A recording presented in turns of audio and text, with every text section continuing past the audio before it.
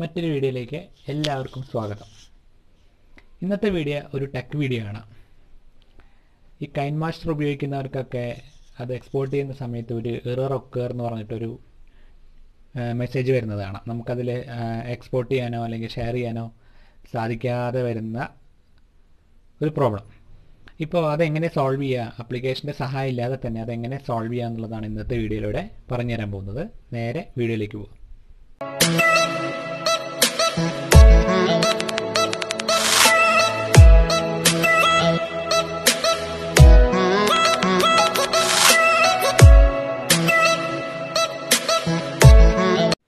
നമ്മൾ ആദ്യം KineMaster application open ചെയ്യുക.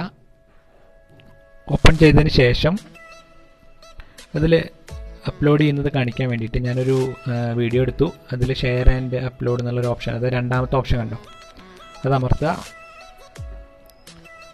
അത് എക്സാമ്പിൾ കാണിക്കാൻ വേണ്ടിയിട്ടാണ്. അമർത്തിയിട്ട് എക്സ്പോർട്ട് എന്നുള്ള ഓപ്ഷൻ കൊടുക്കുക. എക്സ്പോർട്ട് എന്നുള്ള ഓപ്ഷൻ കൊടുത്തു കഴിഞ്ഞാൽ അത് നിങ്ങൾക്ക് കുറച്ച് എക്സ്പോർട്ട് ആവുന്ന കാണാം. അതിനുശേഷം ഒരു മെസ്സേജ് വരും, അതായത് എറർ ഒക്കർ എന്ന് പറയുന്നത് ഒരു മെസ്സേജ് വരും. അതായത് ഇതുപോലെ എറർ ഒക്കർ എന്ന് പറഞ്ഞ ഒരു മെസ്സേജ് വരും. ഇങ്ങനെ വന്നാൽ ഇതെങ്ങനെ സോൾവ് ചെയ്യുക എന്നുള്ളതാണ് ഞാൻ ഈ വീഡിയോയിലൂടെ പറഞ്ഞുതരാൻ പോകുന്നത്. അപ്പോൾ അതിനാദ്യം പിന്നിലേക്ക് തന്നെ പോവുക, ബാക്ക് അടിക്കുക. എന്നിട്ട് നമ്മൾ തുടങ്ങിയ അവിടെ സെറ്റിംഗ്സിൻ്റെ ഒരു ഓപ്ഷൻ കണ്ടോ, രണ്ടാമതായിട്ട് കിടക്കുന്നത്, അതിലമർത്തുക. അതിനുശേഷം ഡിവൈസ് കേപ്പബിലിറ്റി ഇൻഫോർമേഷനിൽ അമർത്തുക.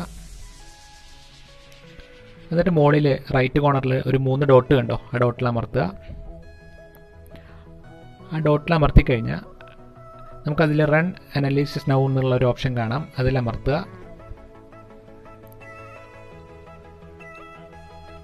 അതിലമർത്തി കഴിഞ്ഞാൽ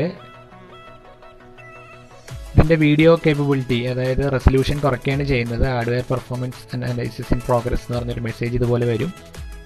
ഇത് മുഴുവനാവുന്നത് വരെ വെയിറ്റ് ചെയ്യാം. ഇത് മുഴുവനായി കഴിഞ്ഞാൽ മുഴുവനായി കഴിഞ്ഞാൽ നിങ്ങൾക്ക് ഒരു ബോക്സ് ഇതുപോലെ ഓപ്പൺ ആവും. അതിനുശേഷം ഒന്ന് വെയിറ്റ് ചെയ്യുക മുഴുവനാവുന്നത് വരെ.